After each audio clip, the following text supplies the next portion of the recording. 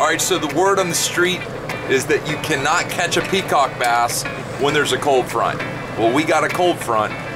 The boys have off school, and we're gonna see if we can catch a peacock bass.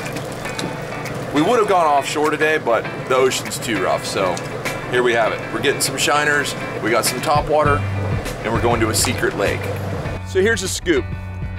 We're on the hunt for peacock bass today. And down here in South Florida, most peacock bass live in these little residential ponds, and you just walk along looking for them. But the problem is we got a cold front. With a cold front, you've always got wind. And we're looking for these fish. We want to sight fish for them. So I'm gonna walk all the way down here, find a little isolated pocket where there's not a lot of wind. Hopefully we can find some fish. I'm using a little kale hook with a live shiner. Deadly on these fish.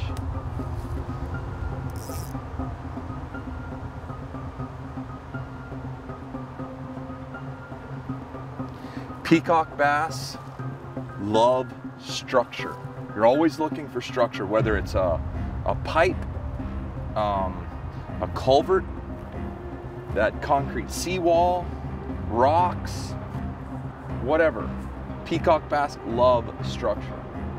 Find structure, find fish. Oh, I see like 20 of them right here. Don't move, you guys. Don't move, don't move. Holy cow. Look at them coming, look at the weight coming. Look at the weight coming. Oh my gosh, that's a giant, you guys. Oh my gosh. That's a monster. He's got it. Got him. Are you kidding me? I missed him. He was right under there. Look at him coming out. Look at him coming out.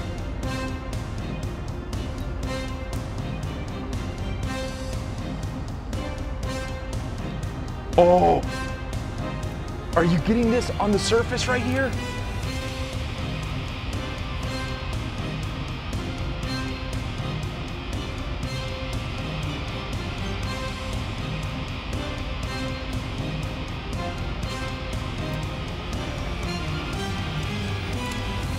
Giant. Got him. Got him. That's a big one. That's a big one. Oh my gosh. Dude, this is gonna be my personal best right here. This will be the biggest peacock I've ever landed if I can get him in. Dude, what a stud. Who says you can't catch peacock on a cold front? Oh my gosh. I'm using a tiny hook. We've never been to this lake before. We literally just stopped and walked in.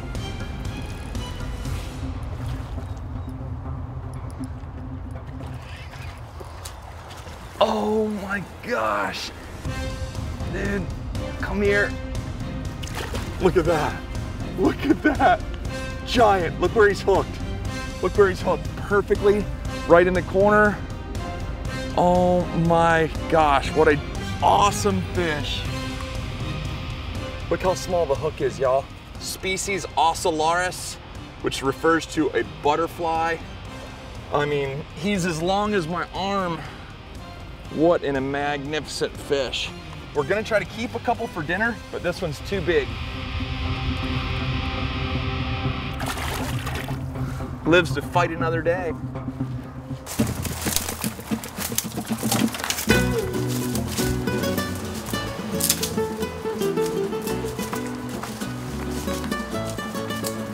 All right, you guys, we're back here in the middle of the jungle. All you do is take your hook right up through both lips. I'm using a 20-pound leader.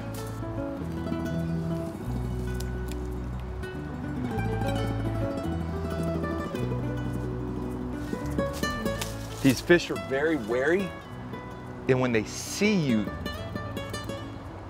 they don't bite as well. Oh, he just got nailed. Got him. I mean, what a bite. Just pounded it. These fish are so strong. Oh my gosh. Oh my gosh.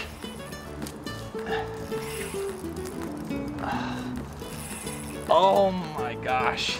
He's trying to get me to the trees. Get back over here.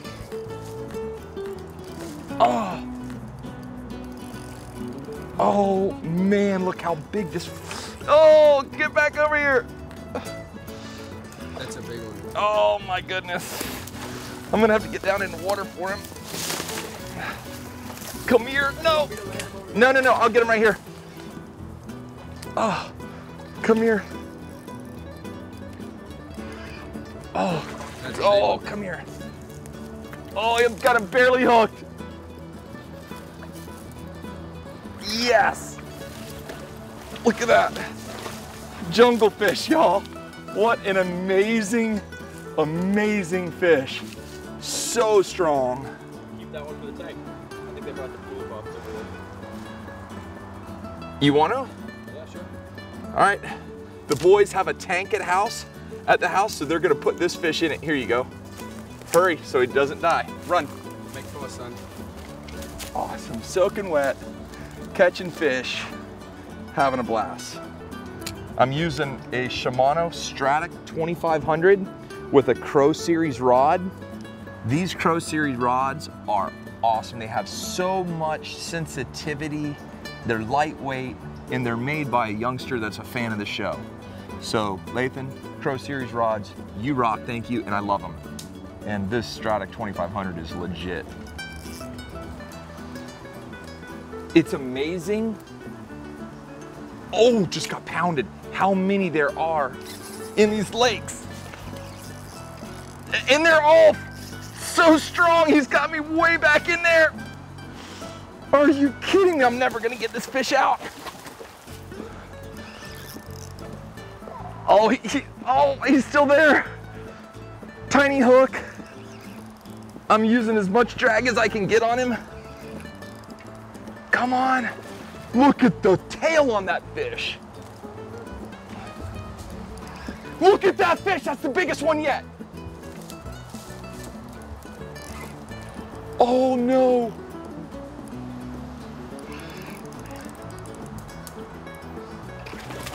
Do you see how big that fish is?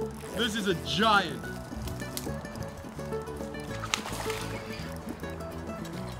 Come here, big boy. Come here, big boy. Oh boy, look at that. Look how big that fish is. Hooked, look where he's hooked. Look where he's hooked, right there. The hook just came out. Nice, nice. You want to put him in the cooler? Here, we're gonna keep this fish alive. Oh, you gotta run though, because he's... Do not drop him. Do not drop him. Dude, this is incredible, you guys. Let's make one famous.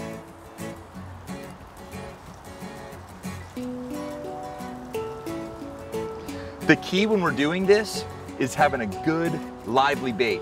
We went to a 4 Points market in Coconut Creek. Nice guys, they have all kinds of stuff. They have tackle, but they also have good live bait. And if you're gonna try to catch these fish, good live bait is the key. I'm using 20-pound test braid with a 20-pound leader. Oh, you got one right there. What is that, a largemouth? He's got a largemouth. Very poor and skinny one. Yeah. You can see the peacocks have been eating all their food.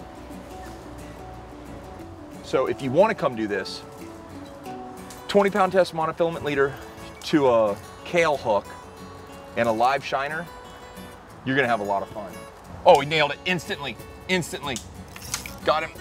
He was right on that point. I mean, the second it hit the water, he ate it. I mean, it was like he was waiting. He's almost in the weeds. The second the bait hit the water, he pounded it. I don't even think he's that big, but he ate it like so fast.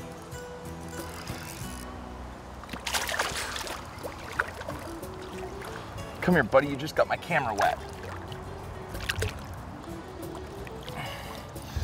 Look at that. Beautiful. I mean, these hooks are doing such a great job. That's a good size eating fish right there. I know they're gonna take a couple home, and as you can see, there's no shortage. So that's gonna be the last one that we're gonna put in the ice, and We'll be eating good tonight. So this is exactly how I grew up. Fishing in people's backyards, just fishing, having a good time. This is awesome. You having a good time, Jordy? That's an understatement. You running? Grab the small one, Jordan. You're terrible at grabbing them. Dude, look how big that guy is. Are you kidding me? Oh, this water is a little cold. Oh.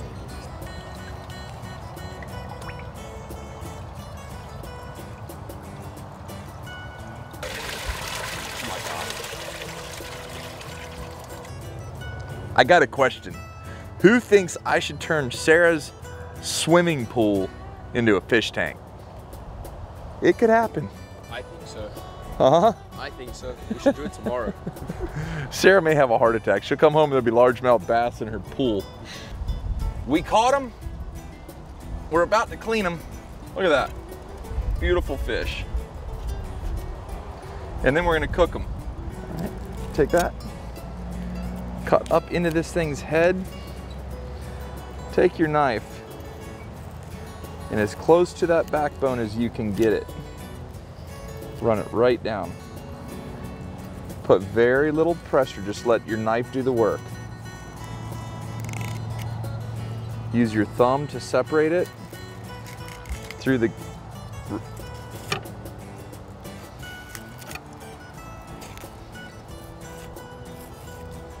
Look at that. Absolutely perfect fillet. Turn them over. Typically, I'll cut just like that.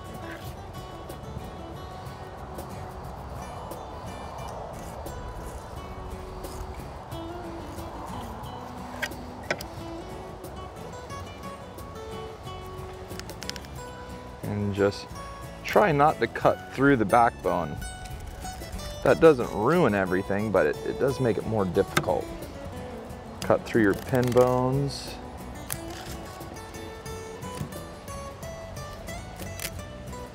You'll hear it.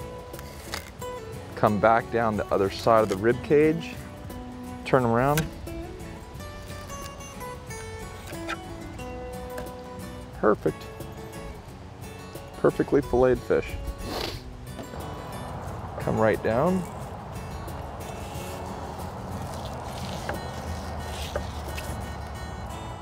Perfect. There's your skin.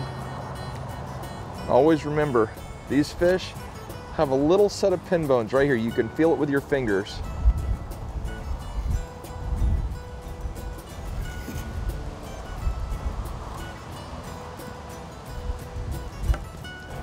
That right there is what Sarah and I are having for dinner. Fresh peacock bass. And just like that, here we are in the kitchen, y'all. There's our fish. Now, typically whenever I do videos, I go out, I fish, I clean them, I cook them, and then I edit. Well, in this case, we went out and we fished, and then we cleaned the fish, and I came back last night and Sarah already had dinner made. So I threw the fish in the refrigerator. Check that out, look how pretty that is. And I woke up this morning and I started editing. Well, I still have to do the cooking part, and I'm starving now. It's 1:46, which means I'm late on lunch and I'm really, really, really hungry. So I was in there working, thinking, what do I want? And this is what I want. All right, so it's very important to make sure your fish is dry. Then your seasoning will stick. This is original Everglades, no MSG. Oh, that's a little bit heavier than I expected, so I'm only gonna do one side. You go flour, egg, crust. That's our potato spuds. That's what I'm crusting the fish with right there. Egg. I don't have any fresh lemons, so I'm just gonna use just a dash of lemon juice. When you add the lemon to your egg wash, it gives it a nice fresh flavor. Very, very simply here. Dredge our fish. Let it take a bath in the egg wash. And then crust it in your potato spuds. Trust me, you guys, if you've never done this, it's absolutely phenomenal. What you want to do is make sure you let this dry. I say it every single video. When you're crusting fish or when you're crusting any meat, give it time to dry. Typically 5-10 minutes is enough, but if you let it dry for 30 minutes, that's even better. So in your sauce, you're going to need mayonnaise, relish, a little salt, and some fresh cracked pepper. Now, let's add our fish. Make sure it's not too terribly hot. You just want it to cook nice and evenly. So we've got our sauce made, our fish is in the oil, slowly cooking. Now I want to butter some bread. This is so important. Buttered bread is the best. All right, check this out, y'all.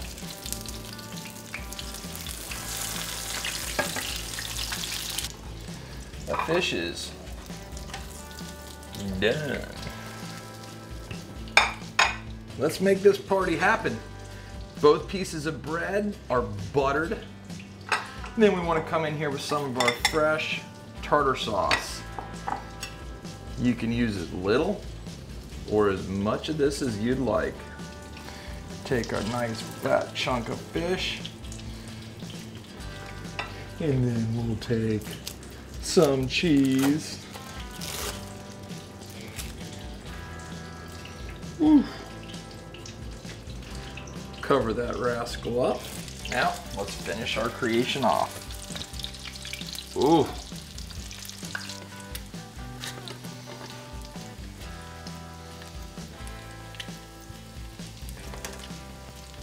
Look at that, y'all. Look at that. That is the color of love. Lord, thank you for this day, and thank you for all this wonderful food. Please nourish it to our body and forgive us of our sins. In Jesus' name, amen. All right, y'all. Babies are all in bed taking a nap. That's really good. I need to come up with a different phrase. But it really is good. What do you say when it's really good? It's really good.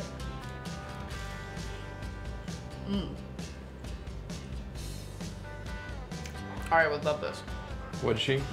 Well, there's plenty left It's like over. a souped up grilled cheese. I appreciate you guys hanging out with us. This is a lot of fun, and I just encourage each and every one of you to get out there, have a good time, and enjoy the outdoors. There's so much to see, so much to do. But for now, We gone.